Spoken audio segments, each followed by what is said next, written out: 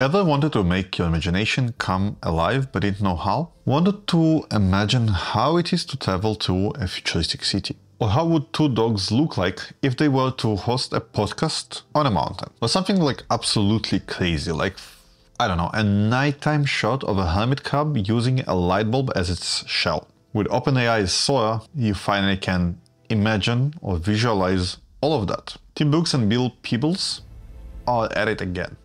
After developing Instax Pix2Pix and the Google Pixel's camera algorithm, they are now leading the development of the most advanced video generation model from OpenAI. It's called Sora. It's amazing. Let's talk about it.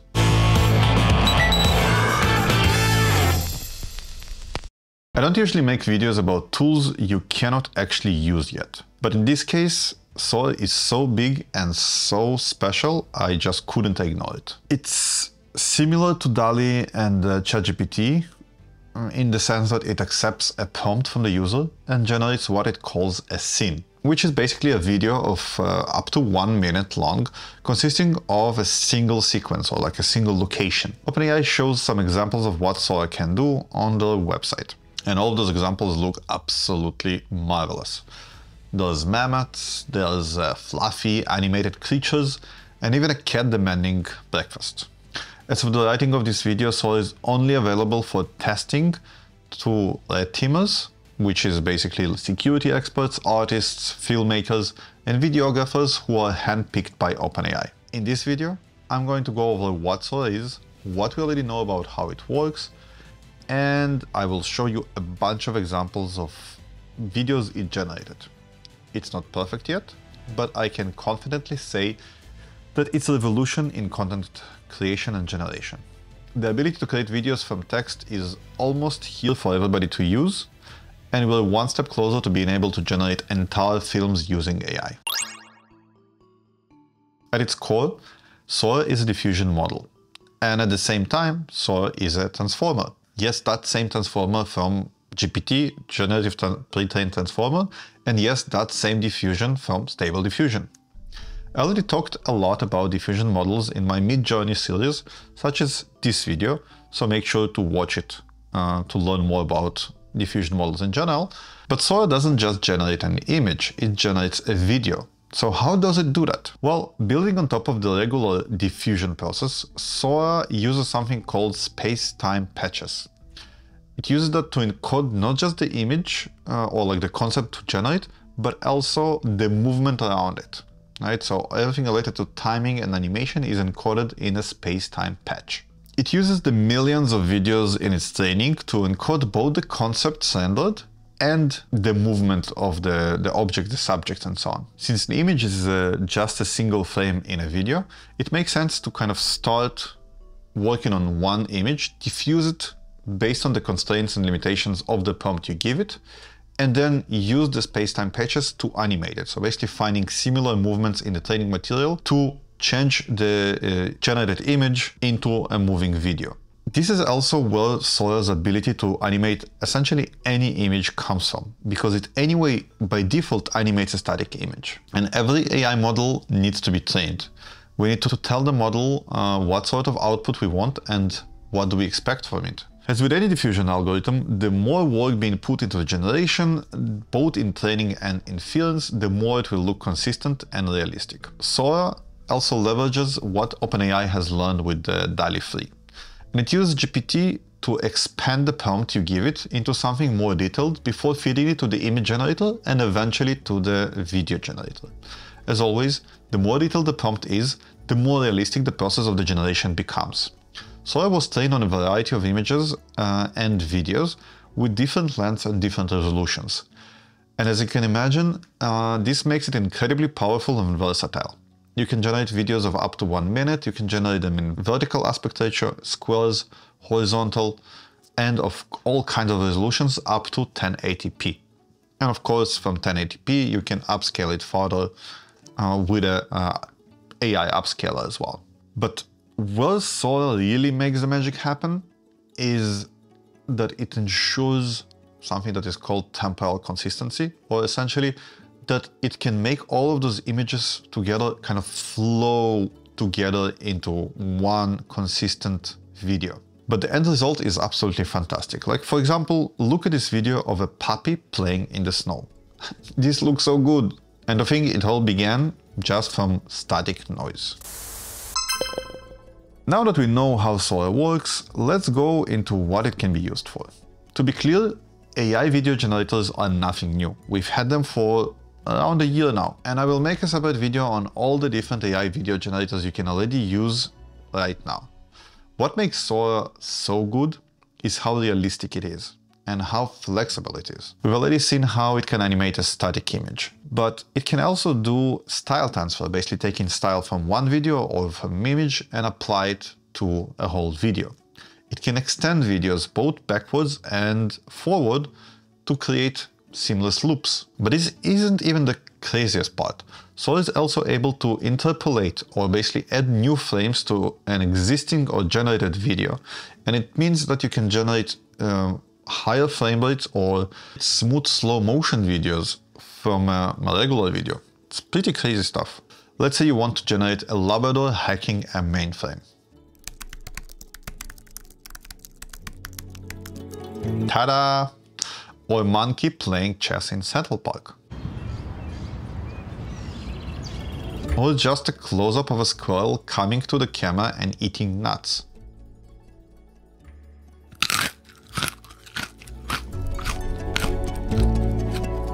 If I wouldn't tell you this is AI, would you guess it? By the way, today Sora adds a small watermark on the bottom of every generated animation. So, however, of course, that can be cropped. Combining all of this, you get a very flexible tool that leans heavily towards realistic visualization and creative exploration. Sora is a way for all of us to let that inner artist go absolutely crazy.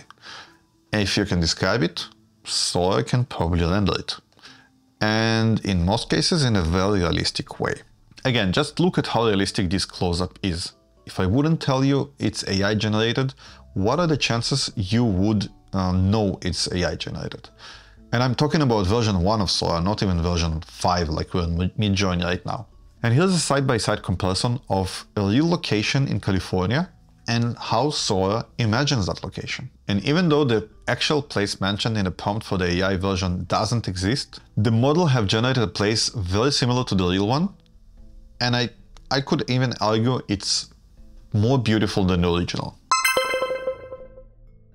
OpenAI has been heavily pushing Sora as a tool that extends your creative toolbox, putting it in the hands of creators and videographers. And while at first I imagine Sora being more of a replacement for stock footage, in the hands of skilled creatives it becomes a powerful storytelling tool in its own right. I'd love to show you a few examples. First is Airhead by Shy Kids.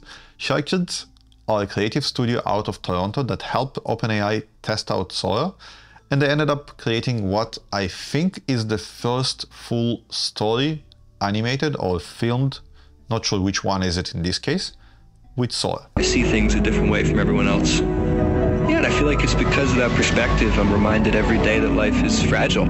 It's kind of amazing how the model handles the transparency of the balloon, keeps the background, and how Shy Kids were able to maintain consistency in the different generations of the main characters throughout the whole animation or video.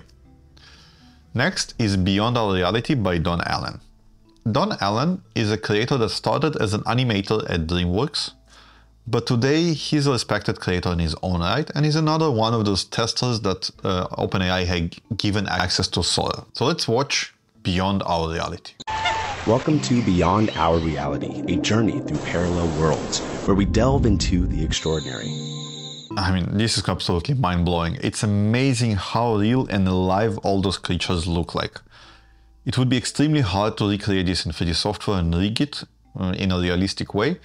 And here Sora just creates it based on pure text prompts and imagines those new creatures you've never seen before, and yet I could believe they exist. Paul Trillo, who is another director that has access to Sora and helps OpenAI test it, said that working with Sora is the first time I felt unchained as a filmmaker, not being restricted by time, money, or other people's permission.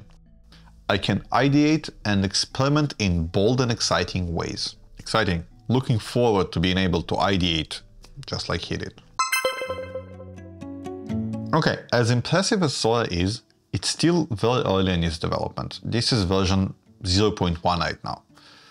And it obviously has a few bugs and limitations. Right now, Sora sometimes struggles with real-world physics. What I mean by that is sometimes bouncing balls or soft bodies like jelly, cloud, sponge, shattering glass, and other things can deform or might not even render very well in Sora. For example, look at that video, which seems like a video from the 60s. Notice how the smoke in this video jumps from the second cigarette to the cigarette in his mouth, and the cigarette in his hand is like double cigarette. Completely wrong, but that smoke does not comply with the laws of physics at all.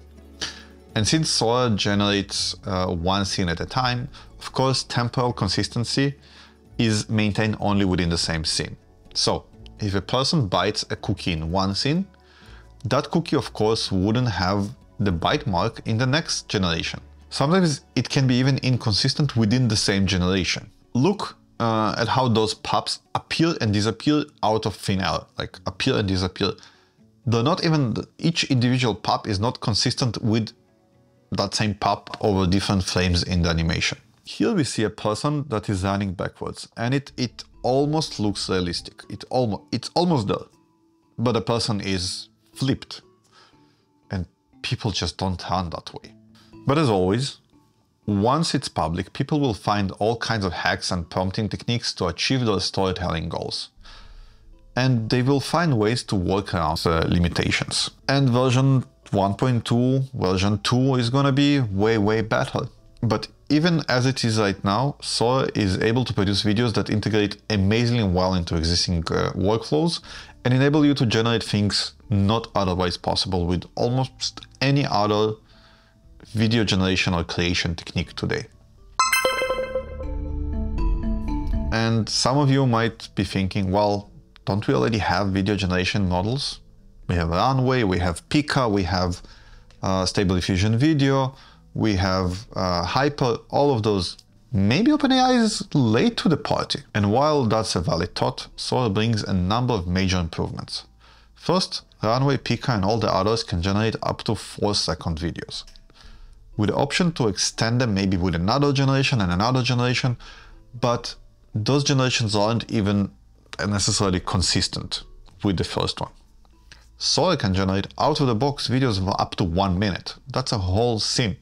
OpenAI also claims that Sora is built for simulation. It reflects the physical world's limitations, and in fact, it learned the laws of physics just from watching online videos. Since Sora learned about the world from watching videos, it's also able to simulate digital worlds that don't always comply with our laws of physics. Imagine generating your house in Minecraft using AI. Whatever you can think of, or whatever there's a video of, Sora can do it. Well, with all of that being said, Sora is still in closed beta. I don't have access to it as of right now. I do hope to get access to it soon. And for all intents and purposes, it could be that OpenAI just make up all the examples and they don't actually exist. I doubt it, but it could be. I hope that OpenAI will make Sora publicly available soon. With that said, the current ETA would be around half a year from now, but maybe it will be gradually opened as well. Once I've used Sora for a while and tested what it can actually do, I'll have a much better idea of how it's going to impact the lives of creative professionals. But the bottom line remains the same. It's fast, it's accurate, and it's extremely realistic. And it's essentially the next generation in AI video generation, at least according to the OpenAI demos. To be clear, I don't think Sora will make videographers or creators obsolete. I mean, 3D graphics didn't make animators obsolete, but forced them to learn a new skill set. As we've already seen, creative creators and directors are no longer limited to what they can shoot, but are only bound by their own imagination. I've got a strong feeling that Sora is going to make waves in the workflow for creative professionals, especially where stock footage is needed and is not available, like for example this video of an ant generated by Sora. It could also be used to fill in the gaps, so to say, for existing projects or for new ones. This could be done by Frankensteining sort of like a generated video between two clips, or generating an entirely new one from scratch to enhance the storytelling, and the potential of those is limitless. Since Sora isn't available yet, I'm working on a video comparing the video generators you can actually use right now. It's coming soon, so you might want to turn on those notifications and click the subscribe button not to miss it. If you like this video, there's a high chance you will like my channel in general. It's all about using digital tools to make your life easier. I post new videos regularly, so again, make sure to subscribe. That's all, folks. I'll see you next time I feel like making a video. Bye!